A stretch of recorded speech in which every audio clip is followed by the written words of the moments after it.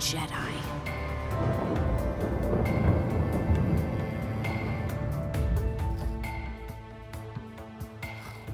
What's up everyone, and welcome back to another video if you're familiar with us. If not, I'm Jonathan with Boston Collectors, and today's unboxing is all about Ahsoka Tano as seen in The Mandalorian. Beginning with the cigar wrap, we have our usual suspects, from a photo of the figure on the front featuring the muted Season 2 colorway, as well as the product information. On the right side of the band, the product information continues. And for the left side, another photo featuring Ahsoka Tano holding Grogu. On the back, you can find the legal information, store locations, and more. Making our way to the front, the embossed Star Wars logo guide our eyes to the middle of the slipcover sleeve, featuring Ahsoka and Grogu. After removing the sleeve from the packaging, the Corvus-themed art box is revealed. The packaging features Ahsoka and Grogu communicating with one another, and a tungsten hue overlaying the entire design. Unlike the embossed logo on the sleeve, the entire logo here is reflecting silver. The product information can be found around the entirety of the package design.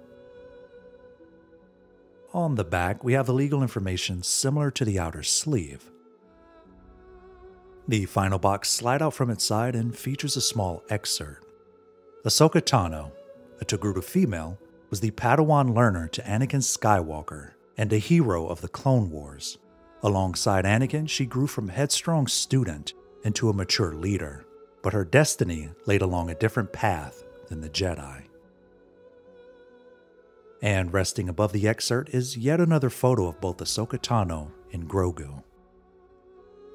After lifting the cover from the box, we're greeted to a premium experience to the DX release. Ahsoka and Grogu are neatly packaged in foam cutouts, with small tidbits of information near them.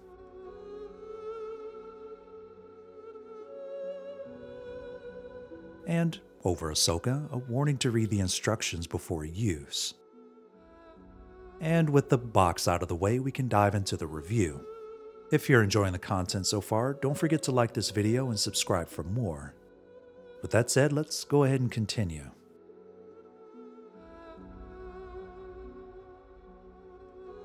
Out of the box, Ahsoka is pre-equipped with a pair of relaxed hands. These can also double as force gesturing hands if you're feeling adventurous. Next, we have one fist for the right hand. No idea why there's one, but that's all we get. Lastly, we have a pair of sea-gripping hands. These can be used for both the lightsabers and the lantern included. Speaking of the lantern, there aren't any light-up effects, but the paint application and detail work speaks to Hot Toys' usual craftsmanship.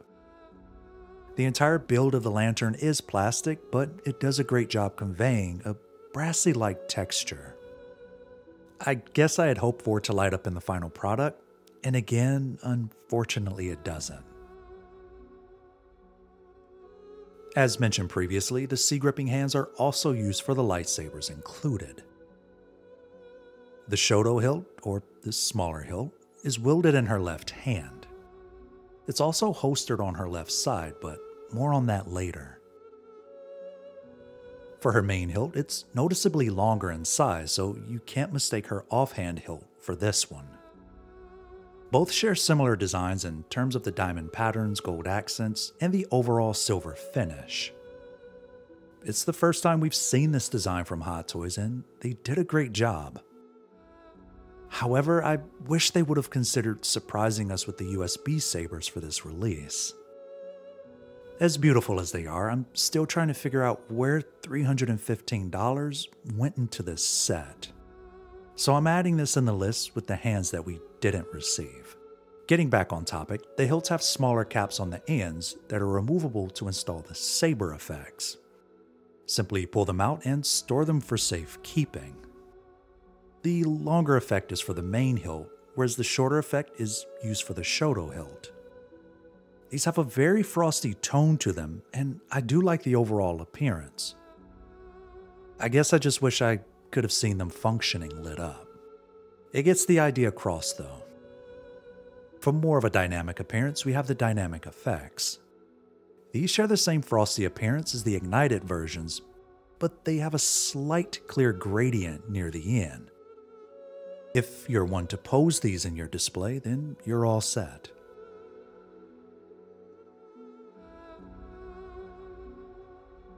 If not, and you're aiming for more of a neutral pose, you can holster them using the D-rings installed on her hilts. And don't forget the hilt tabs in case that bothers you. Next we have her poncho, but first we need to remove her portrait. After doing so, you can either unclasp the poncho to fit it on, or simply place it around her neck and not worry about unclasping it.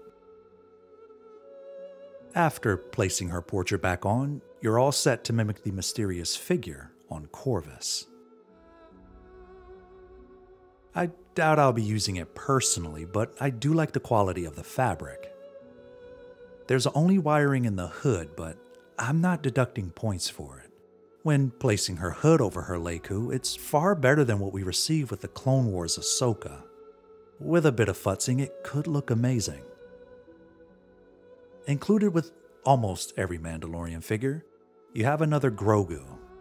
This is the first version, however, to have articulated arms and a pair of swap-out arms. Simply twist and pull the original hands out of the sockets, and you have a force gesture-like pair of arms replacing the originals. I'd say keeping the arms up is best for this particular Grogu though. He looks kinda goofy when they're at his side. For comparisons, we have the Ahsoka Grogu in the middle, the Season 2 Grogu on the right, and the Season 3 Grogu off to the left. There are a handful of differences, and more noticeably his collar. Exclusive to the DX21 is the diorama base. We've seen this previously though with the Empire Strikes Back Yoda. Everything's practically the same, down to the uncovered inserts used to levitate the rocks. Anyway, installing the tree is pretty simple. It's pretty much plug and play. Rather than giving us a bendable flight pole, we have a metal pole which twists into the base. I'm pretty sure it's due to the overall weight of the figure, which is heavier than you'd expect, so I don't fault them for it. Lastly, we have the waist clamp included to help hold her up in the display. To top it all off, you could add the lantern to the base if you wanted to have Ahsoka holding her sabers. Technically, this isn't canon, but I do find the poncho to fit very nicely over the Clone Wars Ahsoka Tano. Far better than the one included with her own release. If you wanted to pair up another accessory with Ahsoka, you could have her handing the Beskar spear to Mando as an option. And the final piece to it all isn't the cool base that I feel we should have received from the DX20, but instead a cardboard backdrop. And now that we're done, find a pose and you're good to go.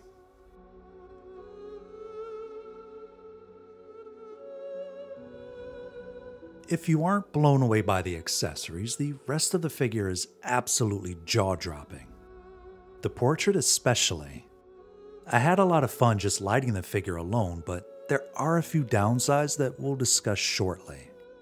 For now, let's discuss the SIR system. In order to reach the separate rolling eyes, you'll need to remove her Leiku. With the tool included inside, you can change her pose as often as you want in your display, either looking from the left, straight on, or from the right.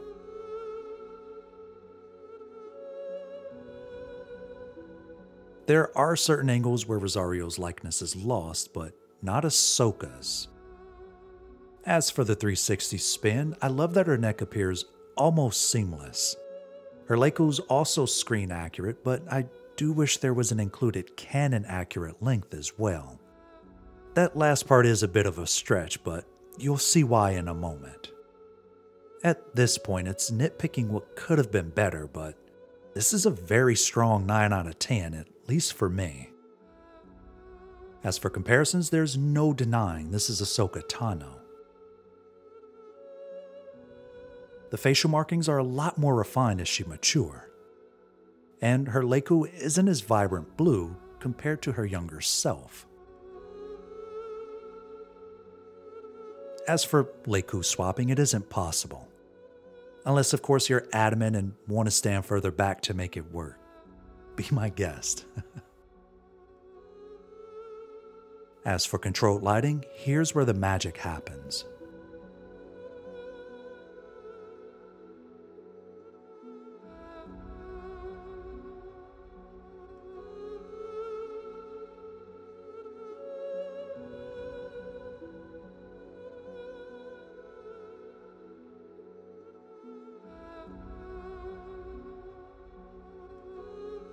Phenomenal portrait design, but I do wish the lines were a little straighter in the final release. If the portrait didn't draw your eyes to the figure, the seamless body definitely had to. The muscular definition is phenomenal, and that alone had to take up quite a bit of research. Under the right lighting conditions, her clavicle bone, delts, and biceps have incredible definition. Not to mention nailing the appearance of an armpit and the side of her figure. My only issue is the film on her skin. For some reason, I have small elastic debris forming on her body during posing. I'll figure it out, but that's my only issue. The rest of the figure is near perfect in terms of her tailoring. However, posing is technically another issue. Oddly enough, she doesn't have a swivel at her thigh, and her knees aren't double jointed either. I'd imagine she may have fallen over quite a bit in testing due to being a heavier piece, but ratcheted joints, maybe? I don't know. You can technically get her in some decent poses if you're feeling adventurous though. If not, stoic poses work too. I'm understanding of the double jointed elbow, and if you own The Last Jedi Rey, you may have some idea about her armband unraveling as well. I'm not too upset with it, but I still would have liked the option myself. Speaking of the arm, you'll have to break it in a little before you start posing. First, let's remove her hand, gauntlet, armband, and finally her arm. The joint here is extremely firm, so I'd suggest fidgeting with it to break it in and loosen it up a bit, or else you risk breaking it off into the figure. This is the best way of going about it, at least in my opinion. Other than that, she's an awesome piece when she's all set up. To summarize my thoughts, this is a work of art, but it does have its downsides. The hand selection is limited. We don't have light-up arms, which would have been a lot easier to install on this figure, mind you. And we don't have the base stand included with the DX20. I'm not sure why that made sense, especially if the DX20 was given the lantern, when it wasn't included for that release. While the DX21 does fall flat in certain areas, when it comes to the presence of Ahsoka in your display, she's a powerhouse. If I could go back and change my decision, I would have chosen the DX20. You aren't missing out on the base unless you absolutely wanted it. Well, technically that Grogu and the forest backdrop. If I had to rate this figure, which was difficult, I'd break it up. For everything included, I'd give it a solid 6. However, for the tailoring, portrait, body design, and presence alone, she's a solid 9.5. If you enjoyed today's upload, don't forget to like this video and subscribe for more content. As always, it doesn't matter what we rate the figure. If you like it, we love it. This is Jonathan with Boston Collectors, and we'll catch you next time.